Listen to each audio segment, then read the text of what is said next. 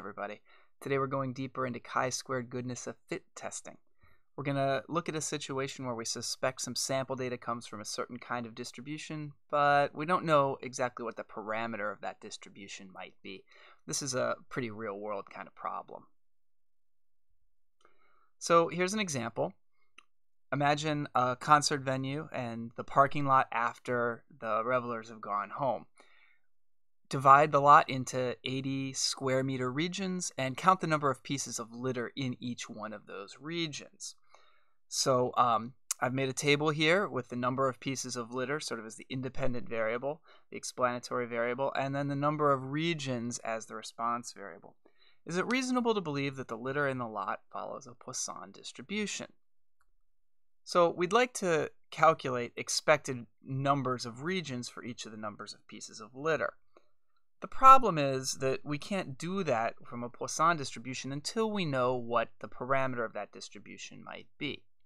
So the most obvious thing to do is just to estimate that parameter using maximum likelihood estimation.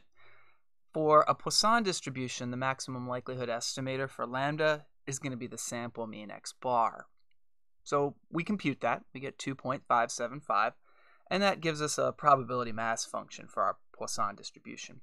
We ought to be able to plug in an x value like 0, 1, 2, 3, 4, 5, or 6, number of pieces of litter, and get back the probability that a particular region in the parking lot has that number of litter, that number of pieces of litter. Multiply by 80, and we get expected numbers for regions that will have the different numbers of pieces of litter. There's a problem here. If you want to look for it, pause the video here. So the problem is that these expected numbers don't add up to 80.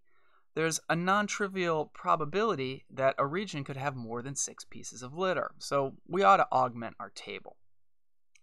There we go. Now we can compute a test statistic. So we do observed minus expected, square it, divide by expected for each of these categories, and add all those up, and we get a chi-squared equals a chi-squared value of 12.1. One last subtlety.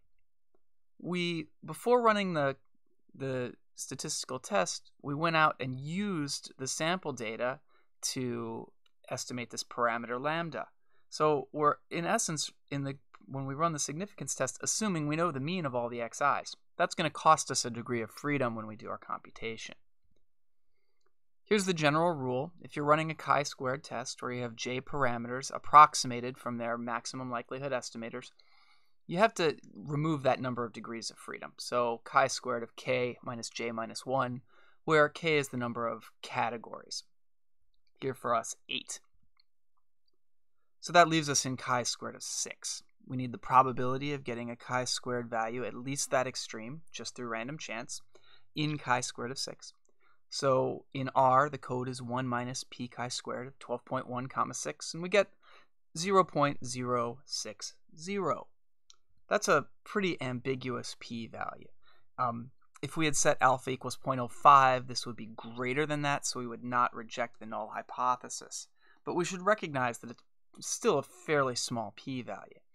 The data is only marginally consistent with the null hypothesis that the distribution of litter in the parking lot obeys a Poisson distribution.